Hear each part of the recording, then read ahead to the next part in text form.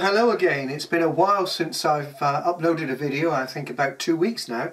I've been fairly busy doing other things, but one of the things that's occupied me quite a bit is tidying my workshop. I don't know about you, but when you've done a number of repairs, a number of jobs, things get a bit haywire and go out of control, tools get misplaced, etc, etc. I've spent a couple of days actually tidying the whole place, and we'll have a look more about that in a minute.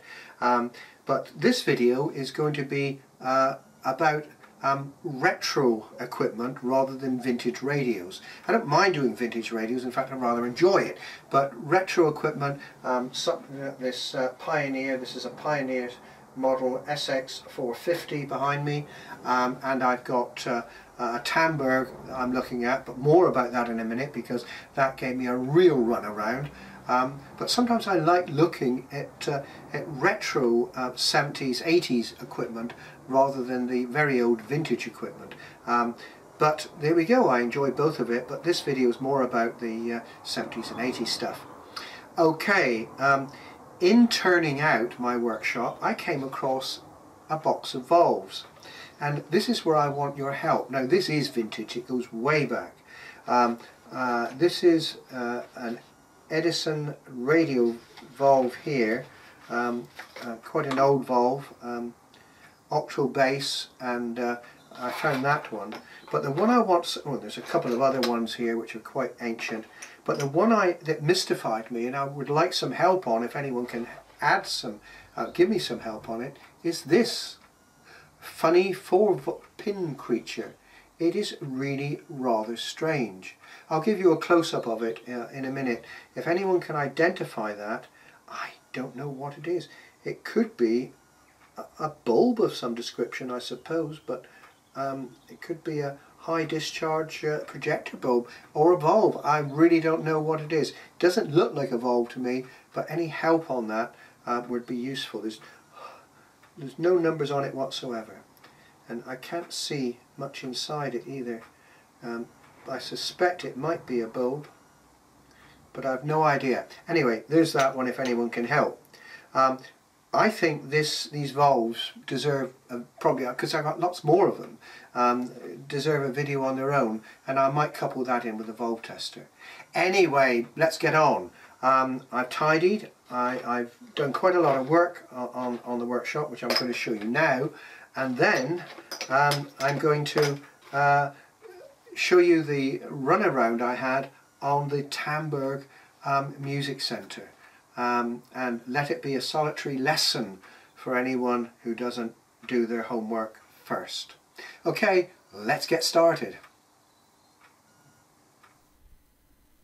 I find that after I've been fixing pieces of equipment, a lot of tools and cables and test equipment get mixed up and put out of place, and then you spend time trying to find them. So I spent a couple of days tidying everything and put everything in its correct place, getting rid of lots of stuff I'll never ever use again, getting rid of lots of rubbish, and tidying my 3 workbenches. I've got the one workbench you can see now, which is where I do most amplifiers that I get to look at, and then the one in front of me where I do radios and turntables and stuff, and then I've got one on the other side that I use for mechanical repairs because it's near my pillar drill. Also tidied all my cables and tools generally, and put them in places where I know I can find them. So I feel much better now I've done that. Oh, and there's my hi-fi setup in the corner there, and my pillar drill above it. So yes, I'm now able to carry on and start again. Also a bit obsessive about having clean pull-out drawers here, and as you can see it was getting in a bit of a shambles, but now I've got my screwdrivers, most of my bigger screwdrivers sorted there, pliers and various other bits and pieces in this one, so that I can find things quite easily. And if we go up, then I've got my cleaning materials ready used.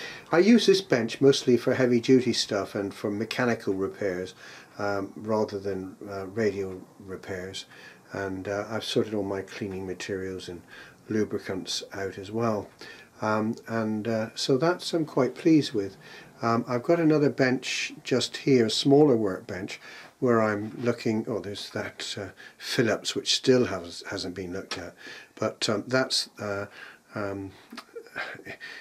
one will be looked at some point. There's no immediate rush for that.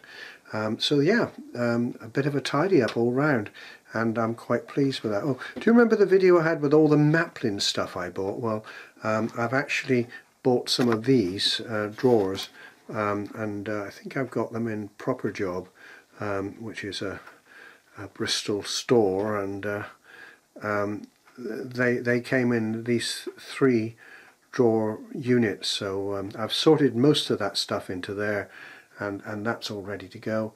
It needs a little bit more sorting. This bench here I use mainly for amplifiers, and that's very tidy now, as is my tool setup in that area.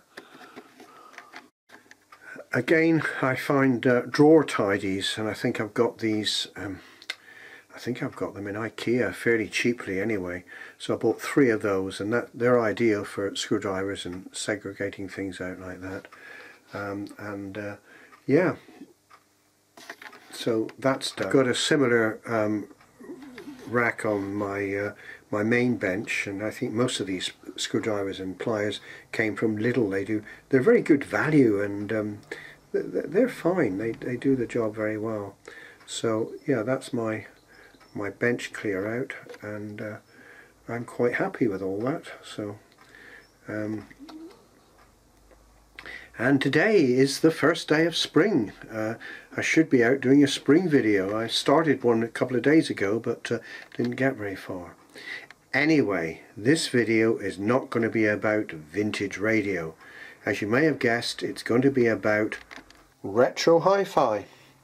Yeah, vintage radio has its place, and I love working on it. And sometimes you just want a little bit of a change. So most of this equipment is 70s and 80s stuff, early 80s, and stuff that was well received in its day, but is now becoming a little bit dated. But people that have them love them. They love to own this equipment. So the 2 amplifiers I'm going to be checking out is this one, which is the Tamberg, with reportedly low phono input sensitivity, and this is the one that really gave me the runaround. And the other one is the Pioneer, which has a bit of a hum problem. So yeah, it's refreshing to work on this retro equipment rather than some of the old vintage stuff. So let's have a look at this one. The reported problem with this was low output from phono. FM, auxiliary and radio were working fine, and this is where I started my runaround. I suspected the 2 op-amp preamp chip, which is shown in the picture here, and did all the measurements from that, and they were all good.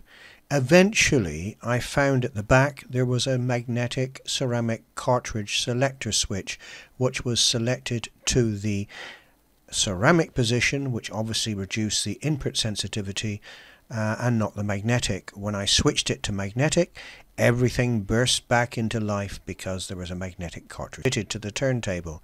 So a lot of time wasted just because I failed to make a basic simple check, and only found this by referring to the circuit diagram and finding the switch on it. So there you go, lesson learnt. And once that was in the right position, things started to work. However, there was a further problem because there was distortion, and this was caused by an incorrect turntable setup. In order to prove that there was nothing wrong with the Tamberg amplifier and input circuitry, I connected my turntable up to the phono input of the Tamberg, also a magnetic cartridge in my deck, and fed it in through with a switch in the correct position, and this is what you can hear. This you're listening to now is on my deck, being fed into the amplifier of the Tamberg. Well, thank you for watching that runaround video with the Tamberg, and I'm just going to end with this classic piece of boombox equipment I've got on my desk here. It's a Sharp GF8585, and I acquired this one some time ago. Got the radio bit working. The deck needs some work on it, as all these things normally do, but it's working the world's fine. Greatest music. Classic FM. So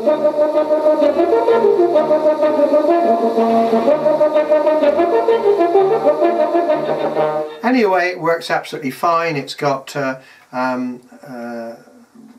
loudness FM, it's got shortwave, medium wave and long wave, and of course the tape player and auto select and various other things on it, and it's got a terrific sound on it, so I'm really quite pleased with it.